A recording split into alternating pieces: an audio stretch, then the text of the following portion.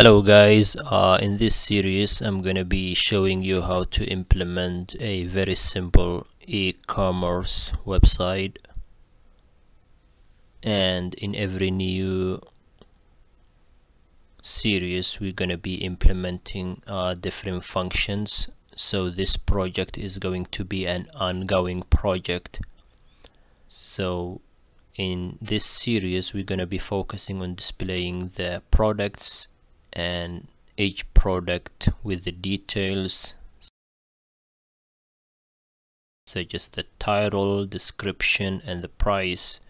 And we have the add to cart button.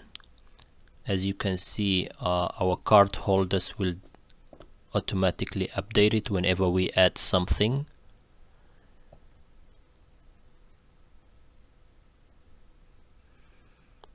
If we hit again, if we hit several times, it's not gonna change. That's because we're only incrementing the quantity. As you can see in this one here, we have 10 items in there, and we have the prices, the subtotal,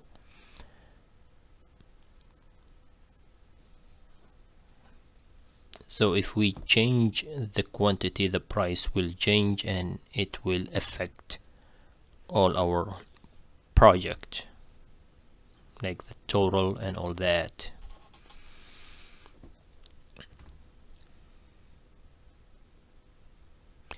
If we finish with that, if we're happy with what we have in our cart and wanna check out, it's not yet ready. That's because we need to have some knowledge on the back-end development. But like I said, we're gonna be implementing the authentication by using the Firebase, which provide us with a lot of tools such as authentication and real-time database. With the authentication, we will be able to log in with several services like Google account, Twitter or Facebook, or even just email and password.